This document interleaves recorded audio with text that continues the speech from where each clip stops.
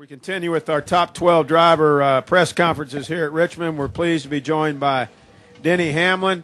He drives the number 11 FedEx Ground Toyota for Joe Gibbs Racing. He's currently 9th in points and won this race, not this particular race, but certainly won at Richmond last fall. And Denny, I'll ask you to talk about that, but also talk about your event, charity event last night. Heard it was pretty exciting. Yeah, well, we've it's always great coming back home. Obviously, it's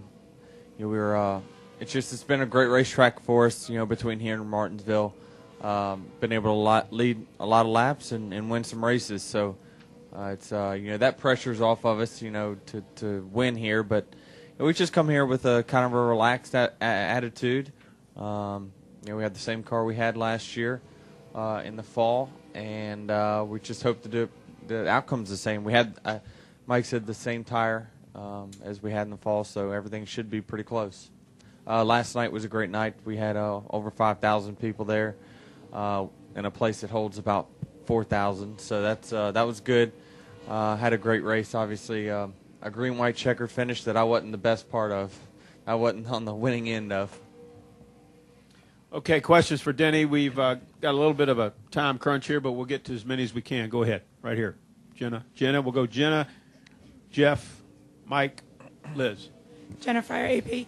You said about Martinsville a few weeks ago that a bad day there, you can still finish 5th driving backwards. Do you feel the same way about this track? This one's a little bit harder. This one I feel like that number's moved to maybe like top 10. Martinsville's a little bit different.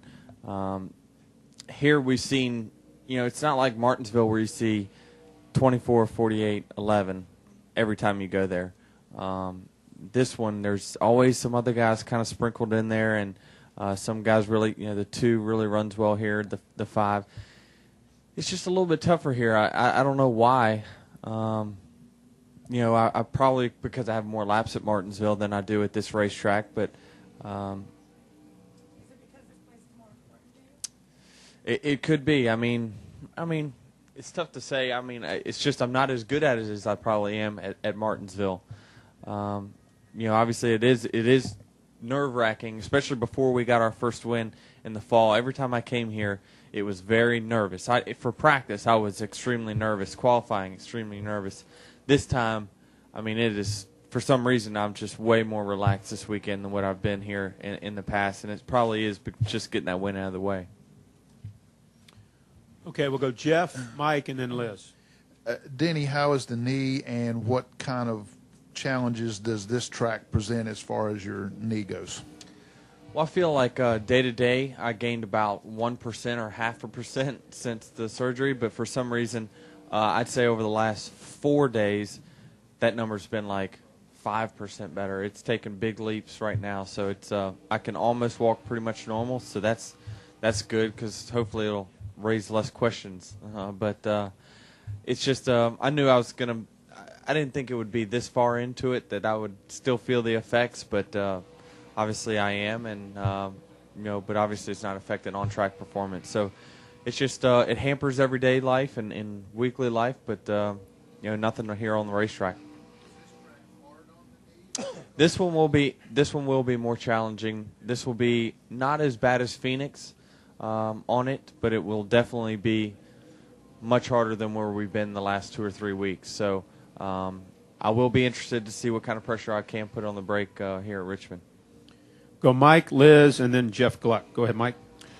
Denny, it seems like we're almost into a pattern where it's more likely we're going to have overtime than not.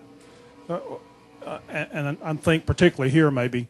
With that in mind, do you feel like you have to sort of save yourself for 10 or 20 extra laps, save your car? Can you factor that in at all? Well, I think I think if you're in the top 8 with 20 to go, you still got a fighting chance, where before you pretty much, if you could somehow get to the top 5, that was going to be a win for you at that point. That was your goal. Now if it's top 8 with 20 to go and you feel like a caution is coming out, you have a good shot to win. So we know that what it's been historically is we've had not necessarily the green-white checkers at the end or overtime. It's that we've had a long run leading up to it every single week, so everyone's had to pit.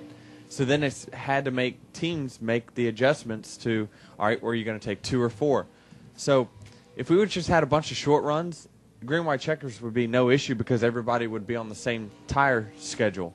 But it seems like we always have that perfect segment of 30 laps, 40 laps of green flag racing, then a caution with 10 to go, and everyone's got to make a decision to stay out, pit, 2 tires, 4 tires. So I think it's crazy that situation's worked out more than the overtime, because we see cautions a lot, but it just used to be that they ended under caution instead of, the exciting finishes we've had this year.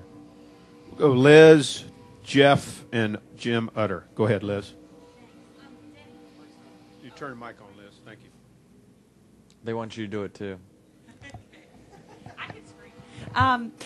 Yes, this is a question about kind of dynamics between and among teammates and Joe Gibbs. And if there's no answer, that's totally fine. But I'm wondering, your team has 3 hugely talented guys with quite strong personalities and drive.